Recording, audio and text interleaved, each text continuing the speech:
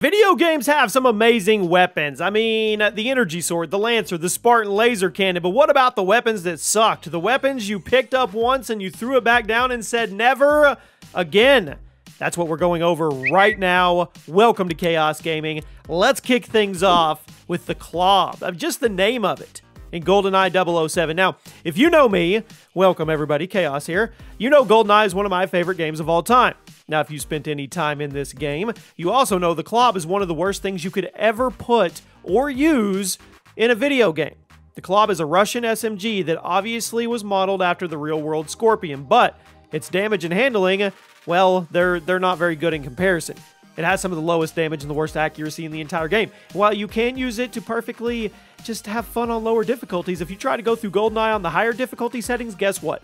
It's useless. The damage is terrible. The magazine is tiny, and it's inaccurate. Enemies barely drop ammo for it, and the drawbacks just keep going and going. Here it is. The Clob sucks. It's a good way to start today's list. Next up is the P2020 in Apex Legends. Now, before you dislike the video, let me say first that if you have the hop-up for this gun, it's a monster. I know that. However, if you drop into the map and you get the P2020 as your starting gun, it's one of the worst feelings ever. Standard handgun, pretty big magazine, extremely low damage, requires you to hit pretty much every single shot in the mag in order to drop somebody. Battle Royale games are always about getting guns, and you want guns that can get the job done quickly, and this is the exact opposite of that. But there's one gun in Apex Legends that has it beat in terms of uselessness. Now, I know you already know what this is before we get into it, so do me a favor, before we guess this number 8 spot, turn on your notifications, drop a like, make sure you're following the page, share this with somebody that you know enjoys useless weapons.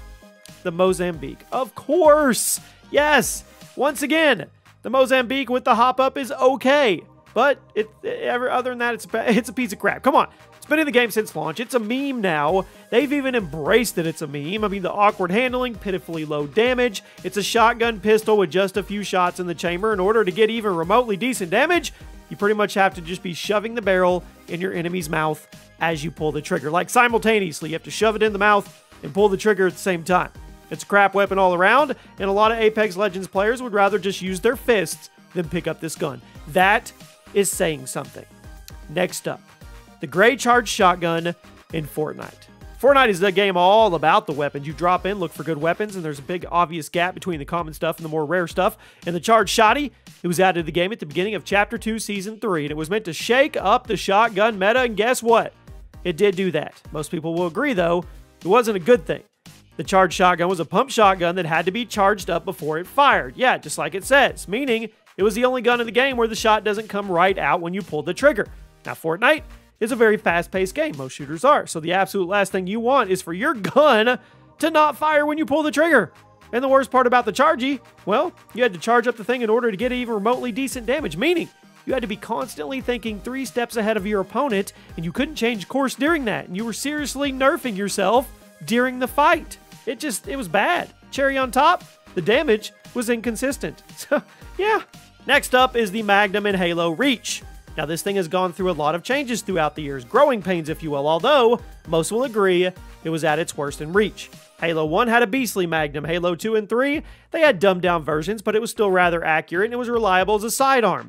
Then we get to Reach.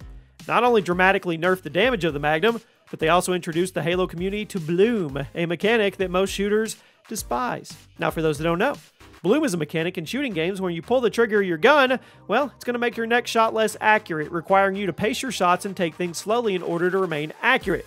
The Reach Magnum had some of the biggest bloom in the entire game, essentially turning the gun into a slot machine that you could never actually rely on for accuracy. So one day, I hope to see Bloom removed from every shooting game on Earth. I don't like this mechanic.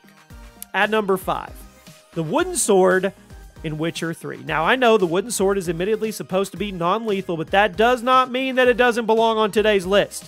Throughout The Witcher 3, every once in a while you'll come across side missions that require you to fight people in non-lethal situations like spars and training exercises in which you obviously use a wooden training sword. But there are ways to get the wooden sword added to your permanent arsenal and use it on normal enemies. Now, in these situations, it's one of the absolute worst things you could use, honestly. I know it's a shocker. In fact, in most situations, you'd be better off just using your fist instead of the wooden sword, and that is saying something. So while the wooden sword is perfectly acceptable for non-lethal takedowns and side missions, you're in a world for hurt if you try to actually use it in combat. Next up, your fists in Doom 1993. Now, the newer Doom games make your fist a weapon of mass destruction. The original Doom was bad. They were meant to be an absolute last resort choice that you would only use if you were completely out of ammo for every single gun in your arsenal.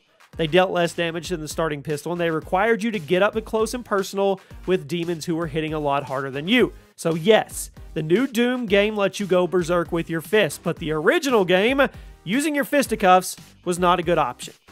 At number 3, pulse grenades, Halo 4. Now Halo 4, they tried to shake up the formula and introduce us to all kinds of new crazy weapons, but for the most part, they were underwhelming. The pulse grenades, they were a new Forerunner throwable, and it behaved pretty similarly to the power drain from Halo 3. However, the area of effect was smaller, it was weaker, it was easier to avoid.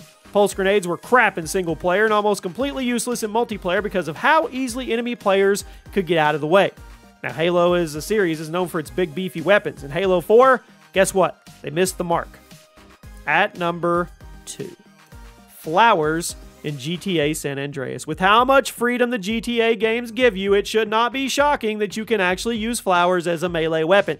In San Andreas, there's a couple points where you're told to get flowers as a gift for your girlfriend, but if you want to, you can go off the beaten path, literally, and use these flowers as a melee weapon. Now, bizarrely, hitting someone with a bunch of flowers actually does more damage than hitting them with your fist, but it doesn't mean they're good. Flowers will take quite a few hits to drop somebody, and if the enemy has a gun, well, you're screwed. But hey, you clicked on a video of useless video game weapons, so I'm giving you useless video game weapons. The flowers. And at number 1, the most useless gun, but probably the coolest gun on this list, is the Calibre in Battlefield 1. Now, this was admittedly meant to be useless, but it's worthy of a spot. People loved it. In real life, the Calibre was an extremely compact pistol that was manufactured in extremely limited quantities. It fired 2mm ammunition, and the gun itself was only 1/10 of an inch wide and 0.4 inches long. So, DICE decided to bring the gun into Battlefield 1 as a fun little bonus gun that was not intended to be effective, but it was rather as a humiliation to your opponents. If you got killed with a Calibre, it was nothing short of infuriating because it sucked. It dealt as low as 1 damage and a maximum of 5, meaning it could take up to 100 shots to kill somebody with the gun. Now, the Battlefield 1 community loved the gun, and obviously for its intentional uselessness, the Calibre gets the number 1 spot on today's list. There you have it. The most useless weapons in games you never used. If we missed one, let us know what it was in the comments. I'll see you soon.